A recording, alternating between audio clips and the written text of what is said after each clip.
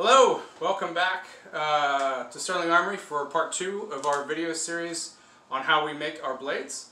In the last video, in the first video we did actually, we talked about how we start with our 2D cuts based on templates from historical pieces that we've studied. And now we're going to go a bit further to see what we do with those templates once they're cut.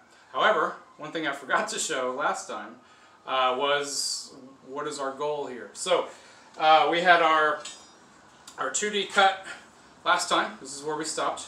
So 5160 bar stock steel cut to a 2D shape, pretty simple, cut on our bandsaw. But our final product is here. So this is my personal longsword, and it started as the same template. So the series we're going to be covering goes from how we go from the template and the base all the way to the finished piece. So we'll be covering this in a series of videos. So, what's next? So heat treatment. So we differ from a lot of other companies in this next step. And it's not better or worse, it's just a different way to do it. So what we do is right from our templates, we take all of our pieces that are cut, all of our blades, we have a bunch on the floor here behind me, if you can see them.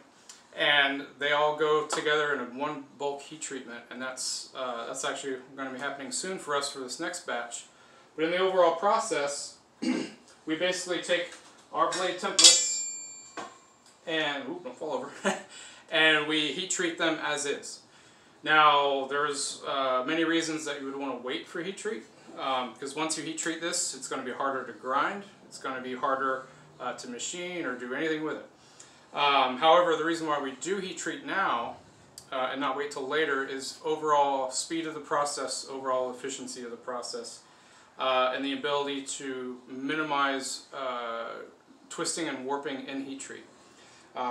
So normally when you heat treat, back when I started about 20 years ago or so, you have your coal or propane forge and your oil vats, if I can talk right, that you're going to be quenching in. And so when you do your quench, when the blade's still hot after the quench, you're able to straighten it out. You have a few minutes there, or a few moments I should say, to straighten the blade out and ensure that it's good before you let it fully cool. When you're doing a bulk heat treating of a lot of blades, there's no time to do that. You can't do it. So what do we do to avoid that? And just so you know,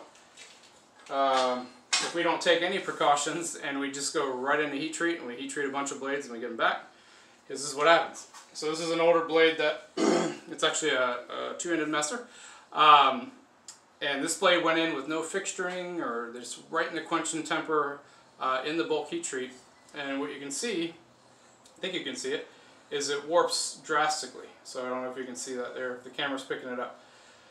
Now this blade, because the warp is in the plane of the blade, I can fix it, but it's not preferred.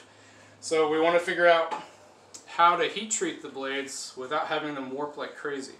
And anytime you have a very long piece of steel that's relatively thin to its length, it's going to warp and heat treat, and there's nothing you can do about it. So how do you fix it, right? Or how do you correct for it? So what we do here is we build fixtures for each individual blade. So this is a Type 15 blade that's going to heat treat soon. And the fixture that it has is right here. And these fixtures are quite heavy. We build up and weld up our own fixtures per blade. So we have one of these for every blade design that we have. And once the blades go into quench, when they come out of quench, then they get pressed back into these fixtures to kind of force them back into the shape that they were. And then they sit in the temper phase and heat treat for 2 to 4 hours, depending on the process. And they come out.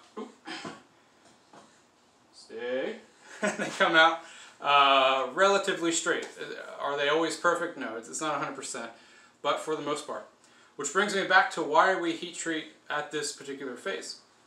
So leaving the blades a little thicker, if there is a slight warpage, and it's very minimal, when you're going to the grind, which will be our next few steps that we're going to cover, you can actually grind out any errors or any warpage in the blade if you have enough meat to start with. So yeah, that's the heat treat. And I forgot to mention. So we do our heat treatment. Again, I used to do everything in-house, but our bulk heat treatments, our big heat treatments, are done through Braddock Metallurgical, which is a local heat treating company. And they usually do nuts and bolts and saw blades all day long, normal stuff. So when they get sword blades in, they love it. They have fun with the sword blades. They run around the shop with them, and it's a lot of fun. That's it for heat treat. That's the next step in our process. I'm trying to think if I forgot anything. I think that's it. The next few steps we're going to cover, we'll go into where we go after we have a heat treated blank. So lots of grinding, lots of fun stuff coming up. It's going to be a little bit more fun of a video.